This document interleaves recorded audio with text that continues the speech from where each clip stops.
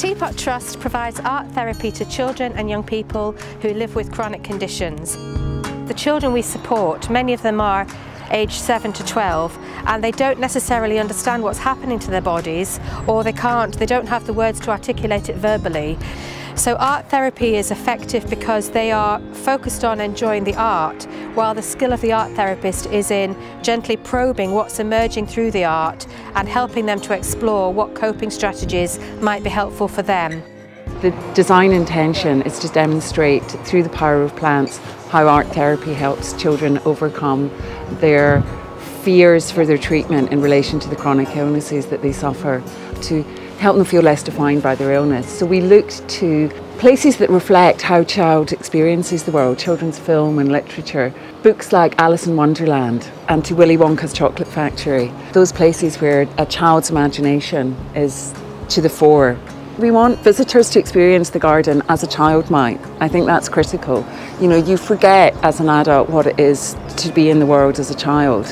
And it's important to us to spark in visitors that slight uncertainty about what they're experiencing when they visit the garden. It is a garden of the imagination seen through a child's eyes, and we want to show the power of art therapy to take children elsewhere, away from their illness. So we've interwoven into the garden elements of surprise. We've got kinetic water sculptures and some sound art, and when the visitors first experience it, they might not quite know what's going on, but you know, that is reflective of a child's world and a children living with a chronic illness, that you know, they don't always understand everything, and that's okay.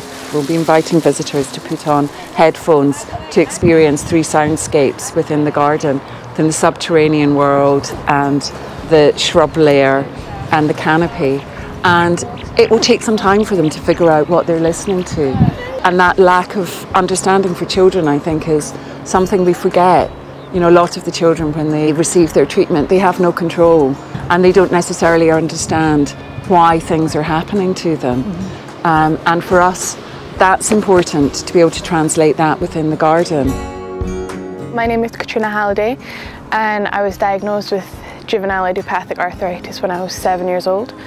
People really don't see it, they don't understand it, because you're doing everything that everyone else is doing. So you'd be going to class or you'd be doing things, but it's so much harder. It's just a lot of feeling like you're not understood. And I was going into high school and I was the only person in the school with the condition that I had.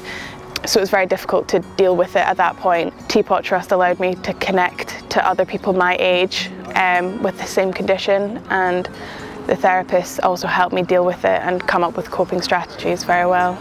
The opportunity of a garden at Chelsea is fantastic because it will raise awareness of chronic illness on the one hand, and also of the benefit of art therapy. Chronic illness affects 1 in 4 children in the UK, and we know that that's 2.5 times more prevalent in areas of disadvantage, and that's why we've chosen the permanent home of the garden to be at Royal Hospital for Children, Glasgow.